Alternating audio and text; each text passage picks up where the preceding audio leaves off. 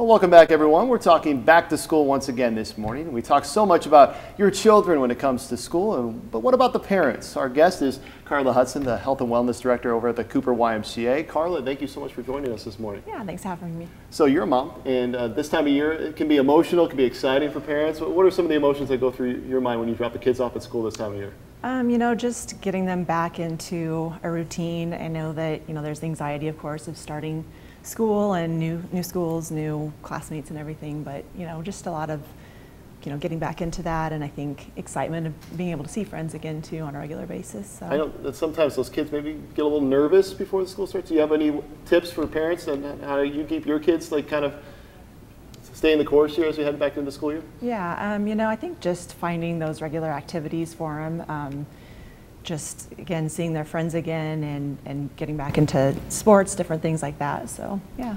What about parents? I know the YMCA offers a lot of things for parents. Once they drop their kids off, there's opportunities for them to go to the YMCA and have some programs there that can help out. Right. Yeah. Absolutely. We have a lot of different things I think that pick up in the fall again. We've got a lot of our classes that we really try to gear the start times of group exercise classes around after that school drop-off time. We see a lot of uptick in fall programming, like our Why You Lose It Weight Management program, and just different specialized things that I think help people to get back into that routine and pick back up on their fitness stuff. And do you see an increase in parents that come to those classes? We do, yeah. I think you get out of the summertime when you've got more time at the pool in the afternoons, and you get back into those regular times of, okay, we got to get back into a routine and look at what their fitness goals are and everything. So those definitely pick back up. So I know you guys were telling me that partner running, partner lifting is a very popular thing this time of year. Do you have ways to encourage parents to find a lifting buddy or a running buddy?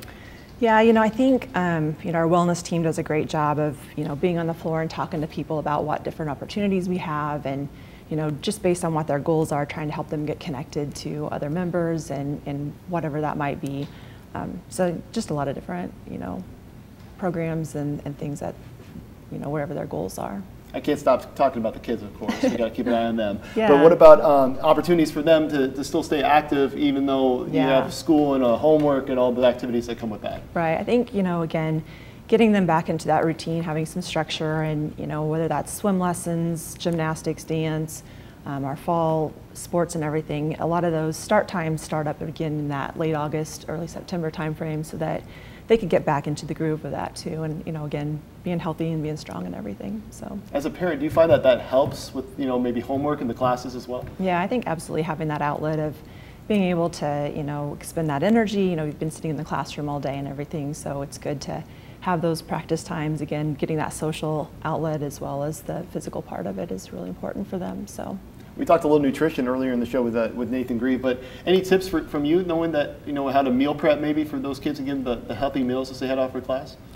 Yeah, I think just making sure they have a good breakfast before they leave, and schools do a great job with what they're offering for lunchtime and everything, so that, or bringing their own, of course, but making sure that again they're fueling, getting something if they're going to practice before, having something before practice at night, and a good healthy meal before bed. So yeah. All right, sometimes adults are the worst at that, right? So I struggle to eat breakfast in the morning, so that's something that I got to be better with my kids anyway. Yeah. But my son Theo, he loves his breakfast, so hopefully that continues as he gets into school age. Well, Karla Hudson joining us right now from the YMCA. Thank you so much, Karla, for your tips this morning. Absolutely. To help those parents out as they head back to class. Some of them next week, I believe it or not. Right. Great. All right. We'll be right back after the break.